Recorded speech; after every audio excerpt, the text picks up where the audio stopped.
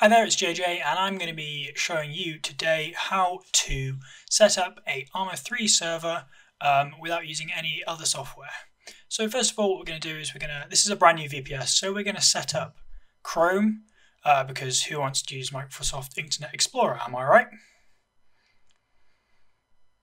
So once we've got that all set up and set it as the default browser, we're going to install our first bit of software, which is 7-zip. Now, we're not actually going to use that during this tutorial, but it can be really useful for unzipping mission files and stuff like that. So we're going to download that and install it.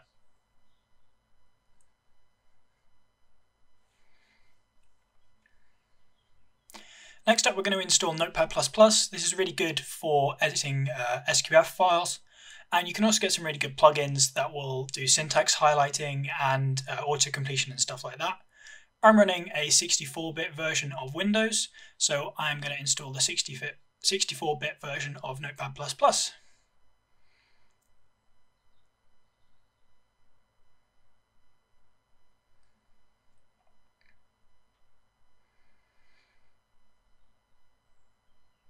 Once that's installed, I am now going to install Microsoft Visual C++ Redistributable.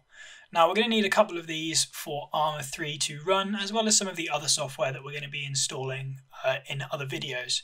So first of all, we're going to install Microsoft Visual C++ Redistributable 2012. For some reason, my VPS is in Italian, so I have to change to English, but you probably won't have to do that. And I'm going to install both the 64-bit and the 32-bit versions of the software. For some of the software that we're going to be using is 64-bit and some of it is 32-bit. So going ahead and installing the 32-bit or the x86, and then the 64-bit, which is the x64. Now that we've installed the 2012 version, we're going to install 2013.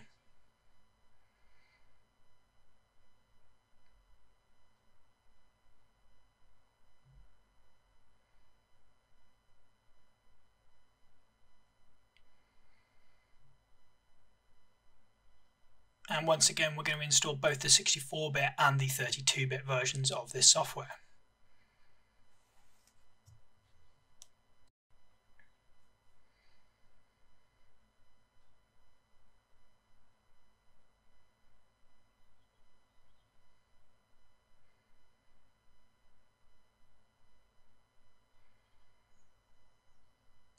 And then finally, we're going to install Visual C++ 2015.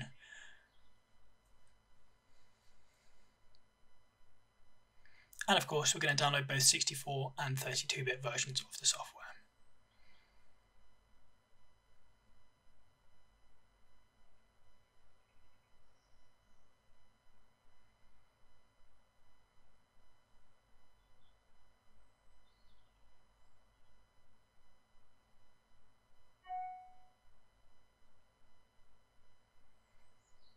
Once those are done, we are going to install DirectX. Now this is required to run ArmA 3. So we're going to go to the DirectX website, which is the Microsoft website, and download that.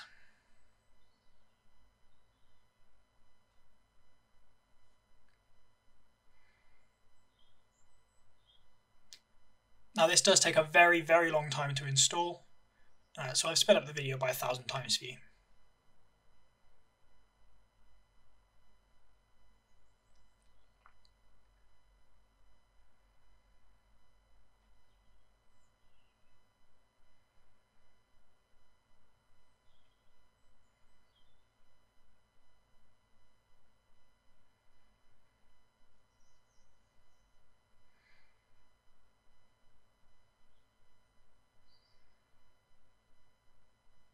So once that's done, what we're going to do is we're going to Google Steam CMD, and we're going to go to the Valve developer website.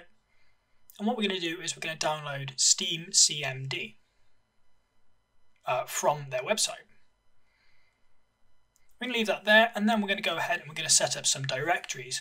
So in the on the C disk, we're going to make a new folder, and we're going to call it Apps. And inside that folder, we're going to make another folder called Steam. And then inside that Steam directory, we are going to put the Steam CMD executable. So open the zipped folder and drag steam cmd.exe or .command into the new folder. Now make another directory, going to call it ArmA3 under the C root directory again. Make another folder within that, call it A3 master, and another folder called A3 files. Now we're going to go back to the app's Steam directory and we're going to run steam cmd.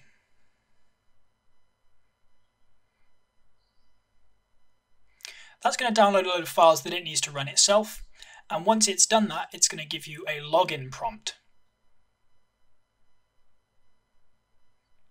So it's going to say Steam and then there's going to be a little bracket, and what you need to type is login and your username. It's going to offer you the password and you need to enter your password here. It won't show your password for a privacy policy, but it'll be typing in. And then if you've got SteamGuard enabled, you're going to need to enter your SteamGuard code to let yourself log in. It's a good idea to set up a separate Steam account just for this, and you don't need ArmA3 to run the ArmA3 server. Now you've done that, you're going to be presented with the Steam command line again, and you're going to put force install directory C ArmA3 A3 master, and this just tells Steam CMD where to download your files for the ArmA3 server.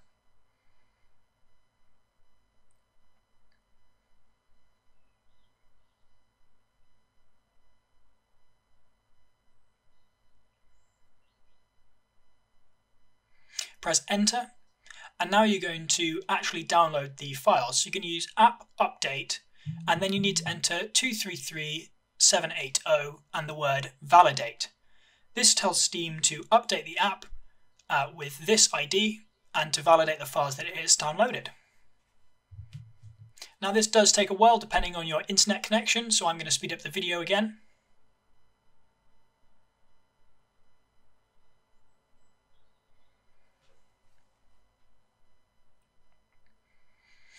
Now you can go to C ArmA3 A3 master and you can check that your files are downloaded. Once they have, you can type quit.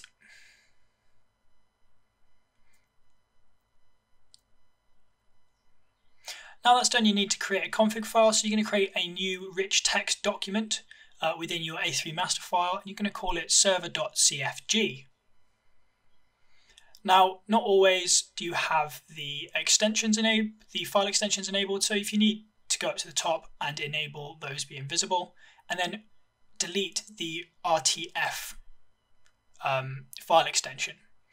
If you right click and edit with Notepad++, you can open the server's config, and here you can copy and paste the config that I've included in the description.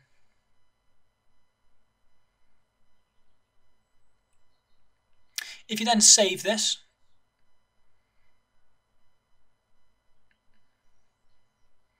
you need to right click and create a shortcut on your ArmA3 server x64 and drag it to the desktop.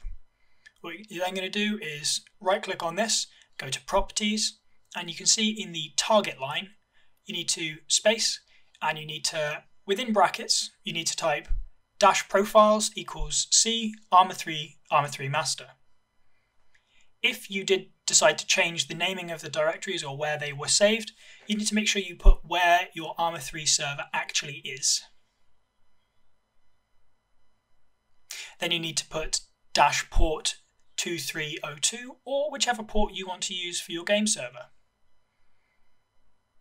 You need to put -config and server config. If you decided to change the name of that config, make sure you change that here. And then finally you need to put world equals empty.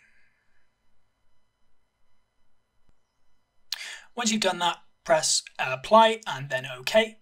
And then you want to double click on the shortcut that you placed on the desktop. We're going to run a test boot. Now this first boot will take a little bit longer than normal. If it takes a very, very long time, you might want to reconsider whether this is the right server to be running your ArmA server on. But if it's just a test server or whatever, that shouldn't be much of an issue. The first boot will take longer, just bear that in mind. Once this white box is loaded, it will say dedicated host created, and now you need to wait for a couple more lines to appear.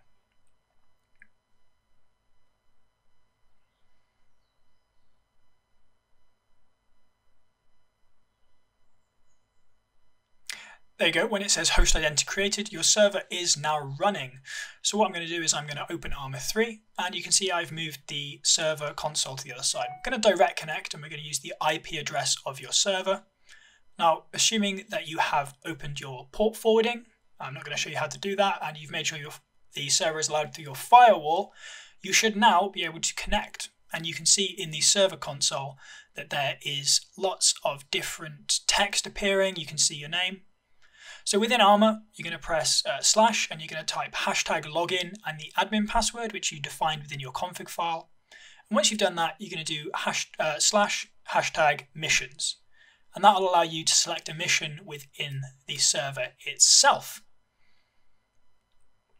I'd recommend using one of Bohemia Interactive's pre-made missions to check the stability of your server. But if you want to know how to run a specific mission, and especially Altis Life, I'm going to be doing a different video on how to do that very, very soon. So you can see it says mission load, or mission red, sorry, and then it will take just a second for your game to load in.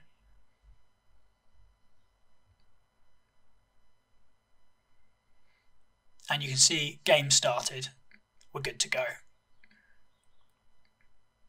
So there we go. That's how you do it.